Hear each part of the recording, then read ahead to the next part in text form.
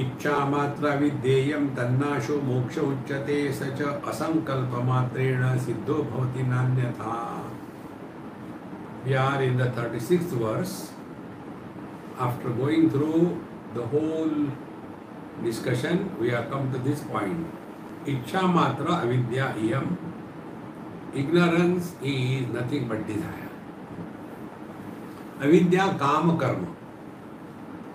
Avidya is the grandmother, Kama is the son, and Ichha is the granddaughter.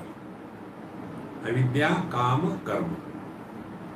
So, Ichha, the desire, is nothing but the extension of Avidya, ignorance.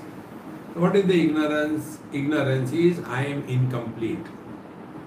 I am finite. This is ignorance. I am body is not the problem. Only this body I am and other bodies I am not is the problem. See how simple it is? I am body is never a problem. Only this body I am, then the problem is. So because of this sense of incompleteness, avidya or ajnanam, then there is agitation in the mind, disturbed. What is that? I want to be complete.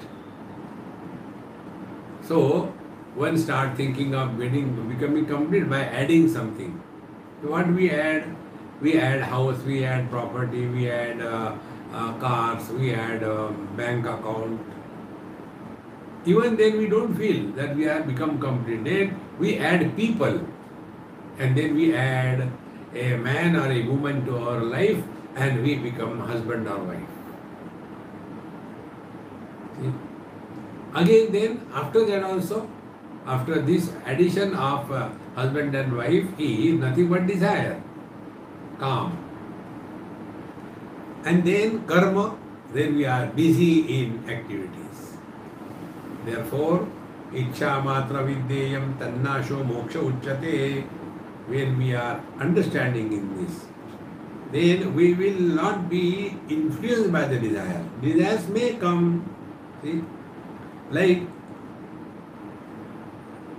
there is traffic jam, and second thing, you are influenced by the traffic jam under two ways. One thing is your job is to be in the traffic all the time, and second thing, you are constantly complaining. But if your job is in the traffic, accept it and do it cheerfully, happily. That's it. But ichha matra vidyeyam tannasho moksha ichyate. Therefore, freedom from desire is the liberation. Desire of any kind, expectation from the people, expectation from the husband, expectation from the wife, from the children, from the friends. Freedom is the real moksha. And this ignorance or the avidya or the desire, such a asankalpa matrena siddho bhavati. And it can be attained only by asankalpa matrena. Don't go on projecting and imagining the things. This is our biggest habit. When we go further, you will see how deep it is. Na siddho bhavati na anyatha. There is no other way. We have to go through this only. Stop unnecessarily thinking. So many things. Keep on thinking.